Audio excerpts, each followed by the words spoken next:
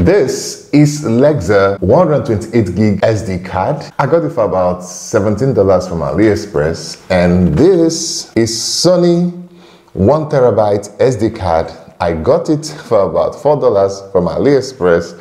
And the question is, this one should be fake, right? Or this one should be original?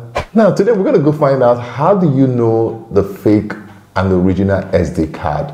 And what do you do if you get the fake one? And how do you avoid getting the fake one? So come with me. Let's go check it out. Okay, so first of all, I've bought fake SD cards from eBay, AliExpress. You can buy fake SD card from anywhere. So how exactly do you know which one is fake? In some cases, you won't until you lay hands on it. After suffering my Samsung Galaxy Note 2 or 2012, 2013, I ran into an application called H2 Test W. It was developed by a German developer. He was gracious enough to add option for English language. So with this application, I'll be able to test exactly what space is genuine on an SD card, and the read and the write speed, and also to know whether it can verify every file written on it. I'll put a link to that in the description. It's a free software. You can download it and have it in your system from Windows. I think it's also available for Mac, but I don't know. I use it on Windows.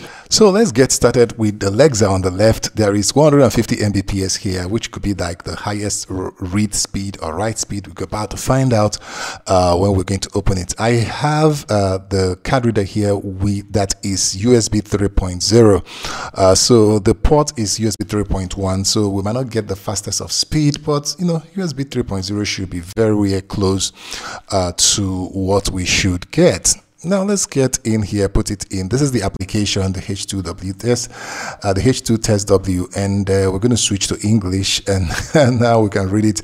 Select target if you just switch to English, and then go to the card, the storage. You can use a drive, a USB card, whatever it is. Just hover around to see the one that has any storage space, and then click on that one and say OK. Now you will click on verify, write plus verify, and it will give you a warning because there are a few sector partition that is used to keep the volume information. So there's no way it can actually, test every part of that storage. So it will start. The first, you can see the write speed here is very good, 112. We are using a USB 3.0 on a USB 3.1 port. So that's why we might be losing some speed here, but this is still very, very good. So right now we're going to the end of it, and it still maintain that speed after, about 18 minutes, which the accurate estimation. Now we're going to verify, and we have 144. Wow, that's good. And this shows that the write speed is okay, and then the verification good. Test finish without errors. That's what you're going to look out for when you're using H2 test. Test finish without errors. So you can see now it wrote the file till it got full, and then we can go all over and over and delete all those files from there. So yes, this Lexa is genuine, original, and tested by H2 Test W. Of course, if you're enjoying this video, this will be a good time for you to click on that subscribe button, turn on the notification bell icon to get videos like this whenever we do it. So let's get started with the Sony 1 terabyte. This is looking fake.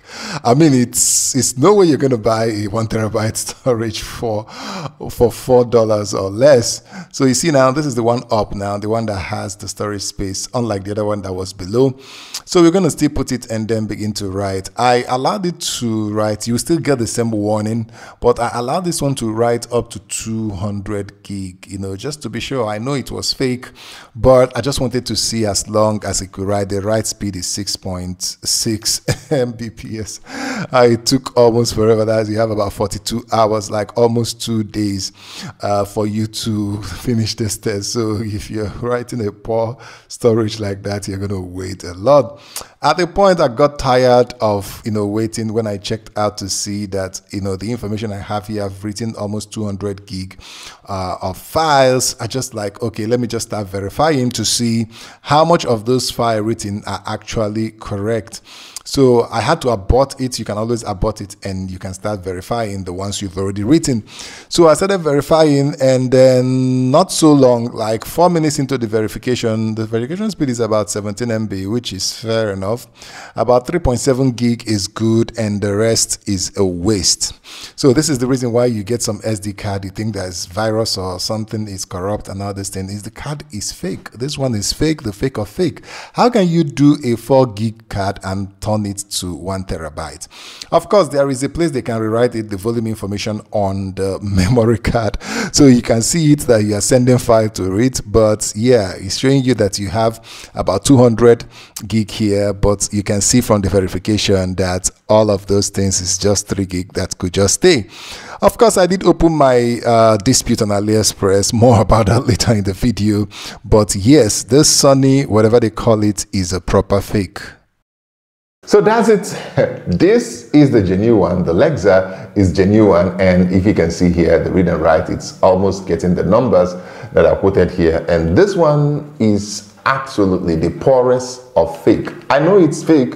I don't just know it's written 1 terabyte and it's not up to 3 gig that is genuine.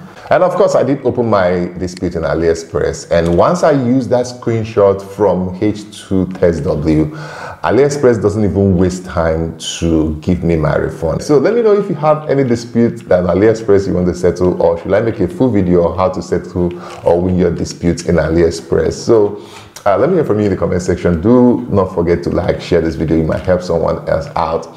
And until I see you in the next one, it is peace to our world.